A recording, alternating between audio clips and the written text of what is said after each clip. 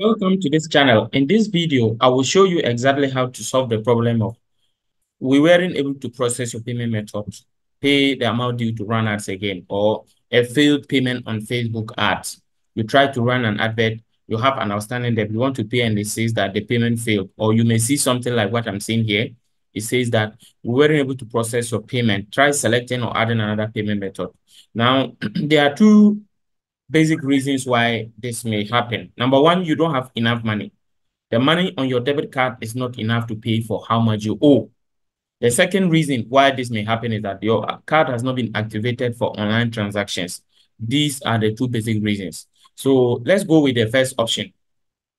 If you are trying and it's not going, and most of you, maybe your debit card currency is different from the currency on your other account. So for example, my Facebook ad account currency is in US dollars, okay?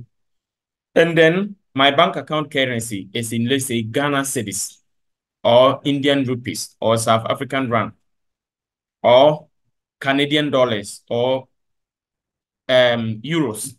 So the exchange rate that you are thinking, your bank exchange rate may be higher than that.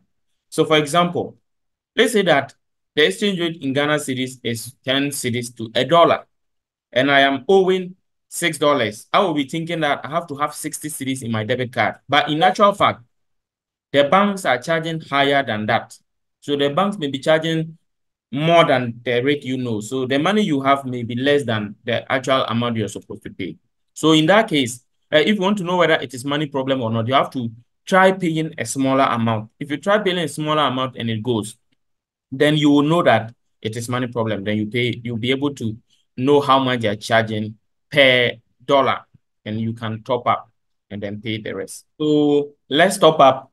Let's try paying this $1 and see. We actually tried to make a payment and it failed. So I'm going to try paying $1. Let's see whether it will go or not. You see, the $1 has been paid successfully.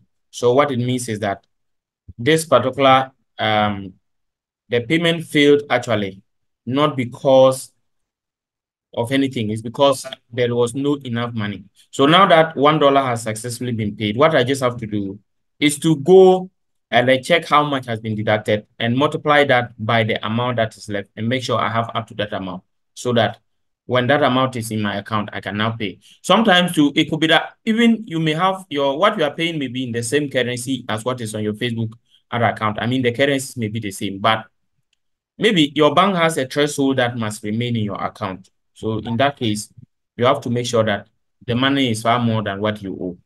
The second reason why your payment may fail is that your card may not be activated for online transactions. There are some cards, before you can use them, you have to activate them for online transactions. So in that case, if your card is not activated, you just contact your bank, let them activate it for you. Then you'll be able to use it. If you follow these procedures and it doesn't go, the last option, which is a bonus that will add you, is that if you are paying, please, they will ask you to confirm. In the confirmation page, always remove the decimal point. So for example, this is 5.38. Remove the 0.38. Pay only $5. Always pay to the nearest whole number and leave the decimal point, and it will always go with you. Once again, thank you for watching. If you follow the procedure and you didn't get a solution, leave your comment in the comment section. You can follow the WhatsApp link or Telegram link in the description to WhatsApp us and we help you. Once again, see you in the next video. Bye-bye.